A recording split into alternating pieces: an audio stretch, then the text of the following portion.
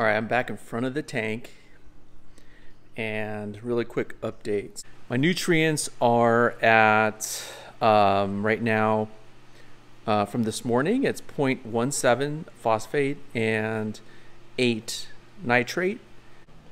I mean, everything seems so healthy right now. The corals look like they're doing great, except for all the microbubbles in my display. What's up with the microbubbles? I mean, this dragon soul is doing pretty good. I don't have any filter on the camera either right now, so, you know, that's the color that the camera picks up. This will be going into the third week of Fluconazole. I'm starting to feel, I'm tempted to look at an algaecide. An algaecide like Vibrant or Dino-X from Fluconazole, because I just need to knock this back, because I think the Fluconazole has pretty much taken care of the Bryopsis. What I'm left with is still the Golden Algae, which has not been impacted by the Fluconazole. Dude, what are you doing way out here? Seriously. Your friend's like way over there. What are you doing right here? Yeah, what's he trying to host my torch? At first glance, it looks like dinoflagellates. And it's, you know, and this is where you need to get a microscope. You need to take samples of as much as you can, like here on the rock work, down into the sand bed, look at all the cell structures, take photos, and get that onto a forum thread specific to identifying the dinoflagellates.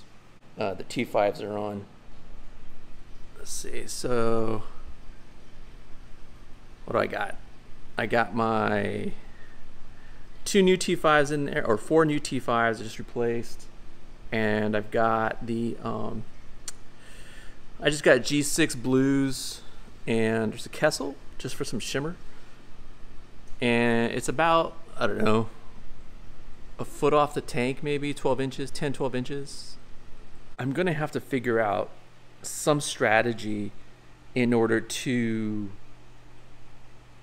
really get into these rocks. Now, they look significantly better than they did when I first started this process, right? They look so much better. You can see my chocolate tang right here. See, he's eating it, he's picking at it, and I've seen all the herbivores do this behavior. I have 5 tangs. Yeah, and they can't compete with this. What's up, bud? What are you up to, huh? Looking pretty good there. Yep, that's my old girl. Yeah, you're good. There you go. Swimming. Keep on. What are you doing back out here, dude?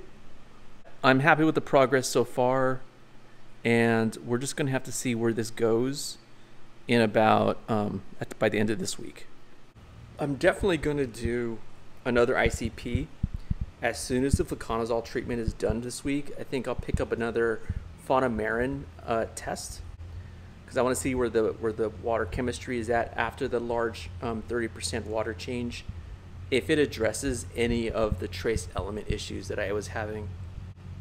Well, I say issues, but just the low trace element readings that I got from last week's Fluconazole test.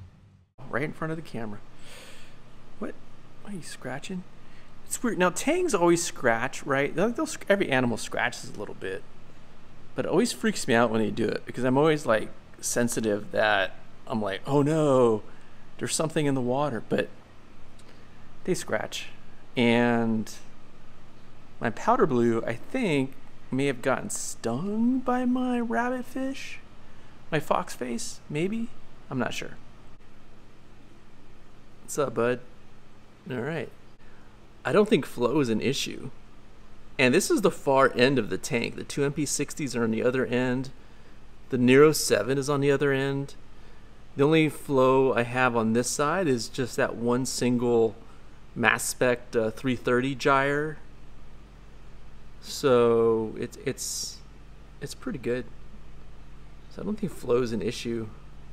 I mean, the zoas seem happy too. I guess everything looks like it's okay. Still have a lot of microbubbles down here. And blowing it off doesn't do anything. Like, I can blow off this entire area with a turkey baster and just kind of get all the stuff into the water column, and it goes into the overflow over there, and it just comes right back the next day. So I got the MP60 on this side, a Nero 7, and I have the gyre over here. I'm going to add a second gyre on the top there, and you can see right in the center where these two meet, because I have the gyres on constant and this one is on reef crest, and it just, you know, there's a lot of turbulence that's happening in this area, because I wanted to put some digitatas on this column here. I still want to make sure that the animals have like good hiding spaces, because it's a peninsula tank. I want them to feel comfortable, and I've made a few like caves. Well, I made a lot of caves. I even specifically made one here out of a pipe and kind of sculpted rocks around it. And my purple tang uses that area, which is nice.